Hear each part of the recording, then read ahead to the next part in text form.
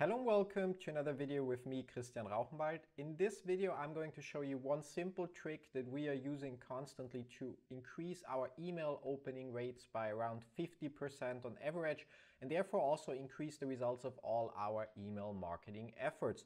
Now, I'm first going to talk about what we do, and then I'm going to show you how we actually do it so you can apply it yourself. So the trick I'm talking about is quite straightforward. When you send out an email, it doesn't matter if it's a broadcast, so a one-time email that you send out only once to your audience, or when you set up an automation, so some kind of email sequence that is triggered at a certain event, so when a user opts into your list or when they buy a specific product, and that then throughout a certain interval sends multiple emails to your users, what we do is we always send the email twice. But obviously we don't send the email twice to everyone because that would annoy people and only increase your unsubscribe rates. But we check if users open our email, and if they didn't open the email, we send it again a day later, but with a slightly adjusted subject line and maybe even with a slightly adjusted email itself, which could be something like this. I've sent you an important email yesterday, but apparently you have been too busy to read it, so that's why I attached it below to make sure you don't miss out. And then you just have the original email text again. Now you may be wondering how effective that strategy is, but as said in the beginning, for us on average our opening rates increase by roughly 50%, and therefore also our click-through rates and our conversion rates from our emails. Now that we've talked about what to do, I'm going to go ahead and show you exactly how to do it. We personally use ActiveCampaign for this. You may be able to do this also in other autoresponders, but in some it will not be possible. So for example, if you're using ClickFunnels follow-up funnels, you will not be able to apply the same system to your follow-up funnels, so to your automated emails based on the way that follow-up funnels work. If you don't yet have an ActiveCampaign account to follow along, you can check the link in the description down below to start your free 14-day trial and set up the automations the same way we have. Now let's go ahead and take a look at ActiveCampaign. So here you can see our ActiveCampaign dashboard, and in order to set this up or to perform that resend action with your manual broadcast, all you would have to do is go to campaigns, and once there you will see the broadcasts that you send out in the past, and all you have to do is click on the arrow icon next to one of your broadcasts and click on resend options. And here you can simply select send to contacts who have not read or opened this campaign, and then just follow the rest of the flow to send out the same email again to people that did not open the email that you sent them previously, and increase the results of your marketing efforts. Now, besides the regular email campaigns, you can do the same within automations. Now, within automations, I'm going to quickly create a new automation to show you exactly how it works from the beginning. So once we click on create an automation, I'm going to select start from scratch, click on continue, and we're going to have to wait a little bit for ActiveCampaign to actually prepare the new automation. Now, once that's done, you will have to define a trigger, and that trigger usually is when a user subscribes to a list. So you can select this and click on continue, but you'll also have other triggers available, so you can basically create very flexible automations. Now, the next thing you want to do is you want to define which list the user has to opt in. So I'm going to take our application list for this specific demo, and I'm going to say that this automation should only run once, which means when the user opts in again on the same list, it will not trigger the same email sequence again. But there are cases where you want to trigger automations multiple times, but in most cases you only want to send them once. Once that's done, you click on add start, and ActiveCampaign will start setting up your automation, which again will take a couple of seconds or maybe even a minute. Now, ActiveCampaign is going to ask you to add your first action, and we are going to select to send an email. So this would be the welcome email that you send people when they opt in on your list. We didn't create an email so far, so we have to click on create an email to get started, and again wait for ActiveCampaign to load the next step of the flow. The first thing we'll need is the name of the email, and we're going to call that one welcome, and simply click on create, which will take us to the email creation flow where we can set up the subject line and the email body and so on. But before we are able to do that, we have to select our email template. Now, we could either create an email from scratch or select one of the templates that we previously saved, or if you signed up for a new account, you will see a lot of pre-created templates from ActiveCampaign itself that you can use as well. Now I'm going to pick our Christian Rauchenwald template here, and I'm going to enter a subject line, demo email, and click on continue. You can also change the sender's address here, which you probably should do, to something like info@yourdomain.com or support@yourdomain.com. And once you've done that, you can actually create the email. Now, ActiveCampaign's email editor is very powerful compared to other email editors out there, and it also allows you to set up conditional context. So you can show certain elements only if the recipient fulfills certain conditions. So if they're from a certain country, if they opened a specific previous email, if they have a certain tag or not. But that's not the purpose of this video, so we're just gonna click on save and exit so our first email is set up properly. Now once back in the automation view, all we have to do is click on save, and the email will be added to our automation itself. Now you should see something like this, and that's also one of the things why I personally love ActiveCampaign so much, because you have the visualization of all your automations. Now after we send that email to our new recipient or new subscriber, the first thing we want to do is we're going to click on the plus icon, and we want to add a condition to wait for 1 day, because we don't want to send them multiple emails on the same day, but we're going to send them an email sequence. So we just add that new element in our automation. And after that is where the actual magic happens. We want to add another element, and we're going to pick again conditions and workflows. We're going to say if else. And our condition is going to be if the user has opened our welcome email. And once we add that, the automation is going to split in 2 parts. In the yes part, so people that opened the welcome email, and in the no part, where people didn't open the welcome email.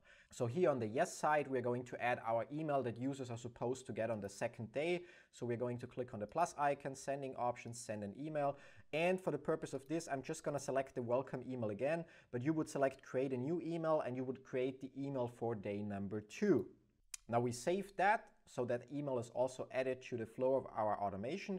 And on the no side, we want to set up our resend logic. So what we do here is we also click on the plus icon, and again we select send an email. And this time we select our welcome email, click on the arrow on the right, and select copy and edit. So we create a copy of our welcome email, which allows us to adjust everything of that email, while at the same time saves us the time to write the whole email again. Now it's going to take a little bit. An ActiveCampaign, without you needing to do anything, will automatically open that new copied email in the editor, but as said, it's going to take a minute before it actually happens. Now in here we have the copy of our welcome email. You can see that at the top it says email welcome copy, and you can modify everything in that email. But again, usually would just change the beginning a little bit, point out like, oh, it looks like you missed our yesterday's email, and I wanted to make sure that you don't miss out. So here you can find it attached below. And you again would go through the rest of the flow by clicking on next. For our purpose, we're just going to click save and exit right now. Back in the automation screen, what we can see now, if we sum it up, so we have a trigger when people opt into a specific list, they get their welcome email. Then the automation waits for 1 day and checks if the user actually opened that welcome email. If they opened it, it continues and sends them the next email in the sequence. And if they didn't open it, it sends them a copy of the original email that you modified, trying a slightly different subject line and adjusting the beginning of the email or even more parts of the email. Now, once we've sent the user the 2nd email, we again want to wait for 1 day. So again, we are going to add a wait element, wait for a specific time, and say wait for 1 day. Now, once we are at this point, we want to send the user the 2nd email. So we're again going to click on the plus icon, and we're going to select the conditions and workflow and the go-to action or element. And we are simply going to drag and drop the green dot to the 2nd email. So if we look at it now from the top again, somebody subscribes to our email list, they get a welcome email, it waits for 1 day. If they opened the welcome email, they get the 2nd email. If they did not open the welcome email, they get a slightly different variation of the welcome email. It again waits for 1 day, and then it sends them the 2nd email. Now, the last thing I'm going to do here is I'm going to save this as a demo automation, and then we are going back to our automation to show you one of our automations actually in action. So if we take our Sea of PowerScripts automation here, you will notice there's another nice thing with an ActiveCampaign. On each of the wait steps where you have the delay, you can actually see how many people are currently on that specific step. And if you were to click on the queue, you will actually see a list of the users that are on that specific step. Now, as you can see, our automation here is a little bit bigger, but it follows the same approach with some variations. Here, for example, we are checking if people are already members in our Facebook group using tags and third-party logic. And if they are already members, it continues on this side. But if they are not already members, it sends them a promotion email to join the group, and again, resends a variation of that in case they didn't open it. Now, last but not least, in order to check how well your automations are working and how this resend tactic actually helps you, you can go to Reports and there go to Automation Reports and simply click on your automation. You see all the emails that you've set up. So for example, here we have a welcome email, our day 2 email, our welcome retry, our day 2 retry, and so on. And if we scroll down here to the bottom, you can see that all the emails exist twice, always with the regular title and then the title with retry. Now, if we look at the last email here, you can see it has been sent initially to 94 people. And out of those 94 people, 31% or actually 32% opened the initial email. Now, from the 60-something people that didn't open it initially, you can see the resend action here. And from those, another 10 people finally opened the email. So overall, from the 94 contacts, actually not 30, but 40 opened the original email, increasing our opening rate from 32% to roughly 40% or slightly above 40%. Now, if we pick any other email here, so for example, the Facebook group email, you can see initially we have 37% opening rate, so 42 out of 111 contacts. And from the rest of the people that we sent the email again, we got another 13 people to open that email, increasing our opening rate to roughly 50%. Now that's it. That's how easy you can almost double your email opening rates simply by sending emails again to people that didn't open them before. Now, ActiveCampaign allows you to do a lot more, so you could send an email again to people that opened but didn't click on your link and so on. There is literally endless opportunities on how to personalize your email sequence to the actions of a user, which will increase your result dramatically because your emails will fit way better to your user's behavior. Now, as mentioned before, you'll probably also able to do similar things in other autoresponders, but for us personally, ActiveCampaign is the autoresponder of our choice simply because of that graphical user interface that makes it easy to keep track of what's going on even in the most complicated and personalized automatizations. If you don't yet have an account, check the link in the description below to start your free 14-day trial and watch how your email marketing results almost double simply by using the benefit of sending emails again to people who didn't open them before. If you have any questions regarding ActiveCampaign or how to migrate your current autoresponder to ActiveCampaign, don't forget you can always leave a comment down below. And if you were able to take something positive away from that video, don't forget to give it a thumbs up. Thanks for watching. See you next week with another video. Till then, bye-bye.